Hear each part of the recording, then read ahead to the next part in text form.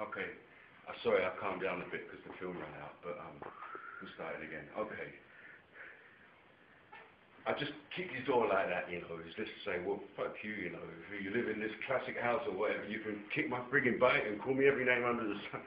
I don't know what the hell I did to you, mate. Maybe I walked in your driveway and I shouldn't, you know, I don't know, you know. I've only been here a year and I still don't understand where I am exactly. So anyway,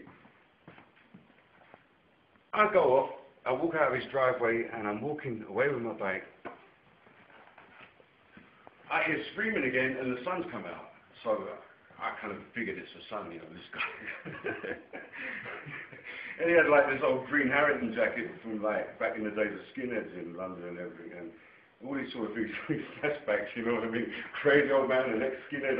Oh man, you know, I just got knocked out in the fucking summer last year by this crazy Russian gypsy. It ain't gonna happen again. I had my gloves on. I had my fucking bling bling gloves on, and I've been wearing this pretty much since that Russian guy. But that's just because in Liverpool, I got threats I was going to have my fingers broken, and death threats and fingers chopped off and that. So since then I've worn these things, and it's to show people I don't really want to hit them with it. But if they're going to come with a pair of fucking bush clippers or something, and we're going to cut your fingers off, okay, I'm going to use this, and I don't care, Judge. You know what I mean? This is my insurance. So anyway, I had these this guy over that and his son there, and I thought, oh fuck this, you know, okay. These two ain't gonna get me, what the fuck now? And the son goes, hey, and this one was mad. And I said, listen mate, I'm fucking English, okay? I don't understand him, I don't understand you, I don't know what your problem is.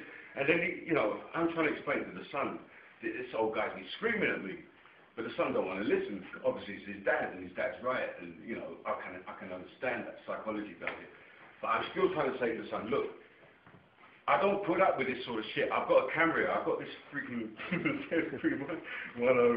I've got this out. And I said, look, I'm going to take this photograph and I'm going to take your fucking photograph. You don't stop fucking me. I'm going to put it straight on the fucking net.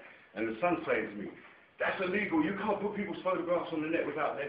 I said, that's my insurance because the police ain't going to fucking help me. So if I get your photograph and anything happens to me, someone will get you back. And he didn't like that. You know, he's trying to all this crazy stuff. You're in Germany now, be German or go back to Britain or whatever. And the old guy screaming to me in Swedish, every kind of name you can think of. So in the end, I just went back to London, you know, I went back to fucking Ramsgate, you know. Fuck you, motherfucker, fuck your fucking ass, you fucking Hitler words. Every fucking word I could think of, what I can remember from my life. From having nigger calls to me and Poo Poo Face, shit face, everything. Well, you know, I've got my whole arsenal of weapons with words as well, so I'm hitting those two with it. And I'm walking up the street and the whole neighbourhood heard it. And I didn't care. I got onto the flame and I told her what happened. And she called the cops. We went straight to the police station, okay? And I'd already printed out a statement, typed it all out, and put these guys' photos on the net within an hour. They was already up on MySpace and it was on SoundClick. And it was still in my phone. We went to the cop station. I gave him the statement. I printed out what happened. And the cop looked at it. He asked us what happened. And I'm not going to say who he was, but I'm just say the cop, he didn't take me very serious. You know, it's like, you know, he looked at my glass and said, what's this? I said, I'm an artist. But by the end of the interview, and by us talking with him, it seemed like, you know, he didn't give a fuck. So I told him, as I stood up, I said, listen, mate, I do the same kind of job as you do, just as dangerous. I play in the street, but I have to face danger, okay? And that's what this is about. And I walked out. We walked out of the cop station. So we didn't hear nothing from this after that. No. I'm acting, sorry, but I'm being, you know, just acting and the real deal at the same time. We walked out of the police station and we went back to our life. You know, this is a couple of months ago. This happened, and yeah, I made a joke about these two characters. You know, I got one of them. You know, he's calling me Schwartz. I go back to England, and the other one saying to me, "You do not put our mail in our letterbox properly." You know what I mean? It's just so crazy in my ears. In the States, they fucking throw it in the garden. What do you want? I throw it on your fucking roof if it's not good enough in your mailbox. But I wrote all kind of crazy stuff about these two, and in it I just took their photographs off the net because it didn't seem to me that they was that. It just a couple of them were crazy, you know, a couple of crazy people. I made enough jokes about them. It's over, finished. We get a fucking letter through the mailbox about a month ago I've got to pay him 600 fucking euros for telling him to fuck you. And I've got to pay some other bill to some secretary or whatever for printing that out or whatever. I looked at Susie, you know what? We had a big argument around that time, you know, because this upset me so much. We was both in tears. And I'm being serious to her, because where I come from, something like this, and to get 600 euros, fine.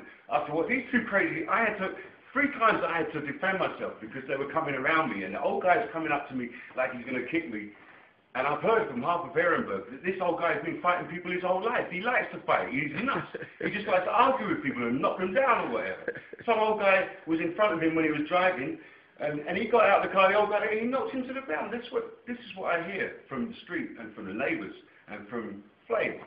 So I wasn't going to let that happen that day. And because of that, I got 600 euros. No, that don't make sense. I didn't reply to that court. I just sent the facts. So I've cooled down a bit again. Okay. A month's gone by and nothing happened. Then we get this other. Oh yeah, sorry. I faxed this letter from this court to Flame's cousin, who's a lawyer who represented me in the Tubingen thing, and I haven't had a reply as yet. Now we get this other letter about 2 weeks ago, and was it 2 weeks ago?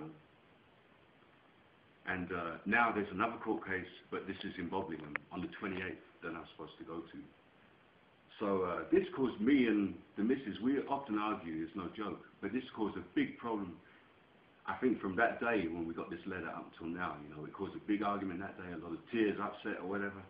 In the end, I tore this letter up and I said, listen, for this shit what's happened to me, I'm not going to go to that court case. They can come and fucking take me from the flat, and if they come and try and take me, they're going to have to shoot me, because I'm going to put up a hell of a fight, because this is wrong and this is not justice in the democracy that I come from. So that's the point I will make as an artist. I'm just a fucking artist here, and if I do a job on a Thursday putting newspapers in someone's mailbox, and then suddenly I've got to defend my life, and I've got to pay 600 euros on top of that, it's madness. I'm sorry, you want to be mad with me? I'm going to be fucking mad, because that's crazy. So that's the point I'm making here. This court case is coming up on the 28th, but don't expect to see me there. If you want, you can have the President of the United States there, or the Queen of England. I've written to Buckingham Palace, the CIA, MI5, you know, about crazy shit that's happening. So don't expect me to be there, but some other representatives will be there. You got that? The 28th, it's just nonsense. He should pay me 600 euros for making me have to defend myself. I mean, what the hell? I'm just delivering papers. Okay. We don't have that job anymore. We lost that job now. Because after that, I refused to go out to his house every Thursday and put that paper in the mailbox. Instead, Flame did it. Sometimes her son did it. I know that's not supposed to be legal, but sometimes we both couldn't do it because we had to work. So the son did it sometimes. A couple of times, we actually forgot. We're human.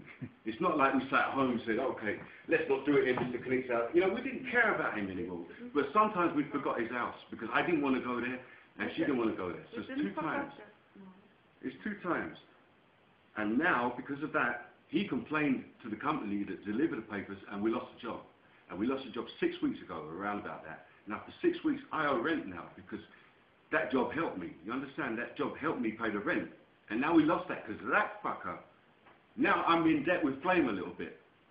So that makes me mad, and that gives me more reason not to go to this court on the 28th. If I go to that, and have this Mickey Mouse judge that believes his story, and the other Mickey Mouse judge that wrote this 600 out in the beginning, because this guy's Mr. Connect, and he's got a fucking shop that his wife runs called Connect or whatever. He's probably some local old gangster, thinks he's a gangster. Listen, mate, where I come from, gangsters would eat you. They'd eat your fucking eyeballs. So don't try and play gangster with me, motherfucker. And you know what, Mr. Connect? Fuck you. Thank you. Good night. Okay.